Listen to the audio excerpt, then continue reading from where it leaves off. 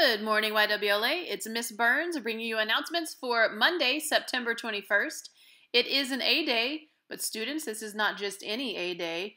This is an A day that is historical because for the first time ever, your teachers are going to be teaching students that are in person in the classroom and students that are virtual still on Zoom.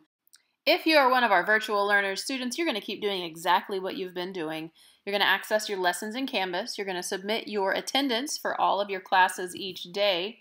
And you're going to be sure you turn your assignments in Canvas as well. For our in-person learners, you get to sit in the classroom with your teachers. Students, remember, a mask is required at all times except when you're eating breakfast in the classroom and except when you're at lunch. Students, you will have assigned seats during lunch, and your teachers will make sure you know exactly where you're supposed to sit. You're going to go through your regular school day, students. You're still going to have your advisory at the first part of every day. And then students, remember, A day is advisory, first, second, third, and fourth period. Students, when you're in the hallway, please remember you have to remain socially distant from each other. There's no need to crowd. There are no lockers, so you should go straight from one class to the next. And students, don't forget to use that hand sanitizer when you enter the classroom and when you exit the classroom as well.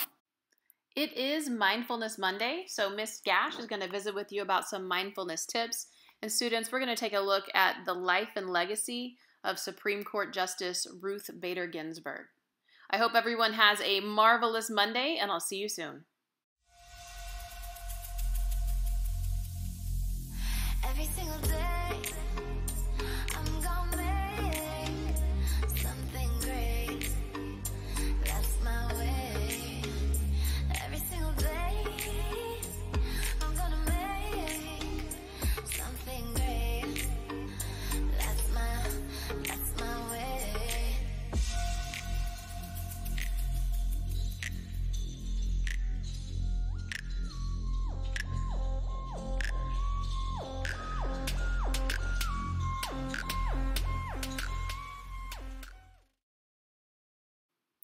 Students and staff, on Friday, Supreme Court Justice Ruth Bader Ginsburg passed away after her battle with pancreatic cancer. Here's more about the legacy she left behind and the work we continue to do. Justice Ginsburg was more inspirational than any rock star. She had heart and determination. She cared about what happened to people, and the world began to notice. So we cheered her workouts. We were awed at how she would go get cancer treatments and return to the office. But most of all, we were moved by the power of her convictions and her words. I would like to see an equal rights amendment in our Constitution. She never forgot the discrimination she faced as a young lawyer. In a case involving equal pay for women, Justice Ginsburg was on the losing side.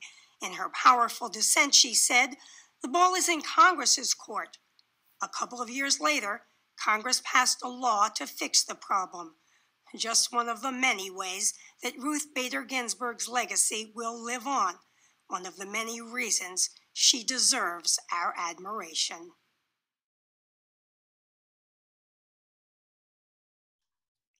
Good morning, YWLA students and staff. Happy Mindfulness Monday. So I have a mindfulness technique that I want to teach you all that can be used no matter where you are. And the cool thing is nobody will even know that you're using this technique when you're feeling anxious, to reduce the anxiety or to help you relax and focus your attention on what's happening in the present moment. So let me show you what this technique is all about. So this technique is called 5, 4, 3, 2, 1. And the goal is to tap into your 5 senses to help you focus on what's going on in the present moment. So the first step is to sit in a comfortable position, or you can stand, and try to identify 5 things that you can see. If you're outside, some examples may be the sun or the clouds.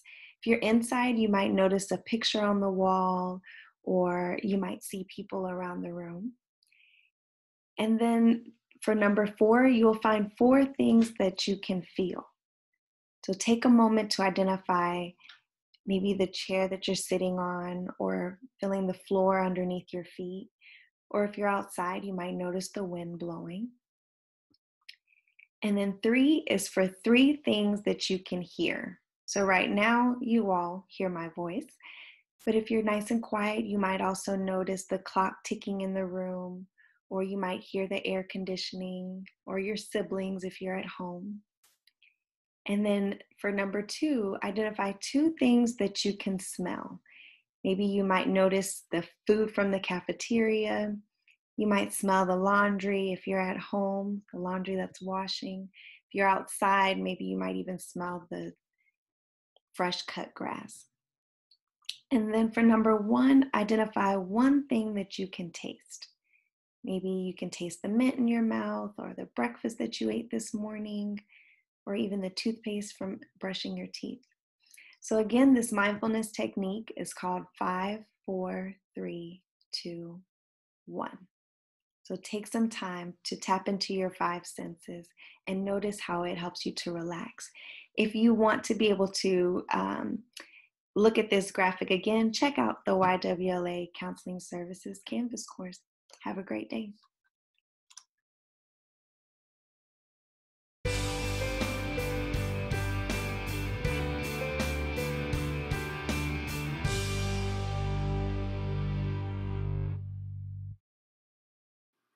Now it's time for the pledges and our creed.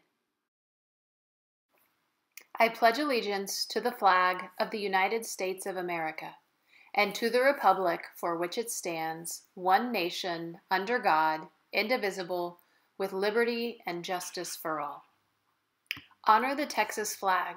I pledge allegiance to thee, Texas, one state under God, one and indivisible. I am YWLA. I am a scholar. I am a leader. I am a young woman. Respecting myself, my family, my peers, my community.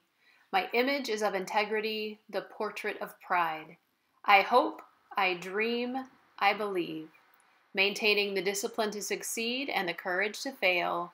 I am, you are, we are YWLA.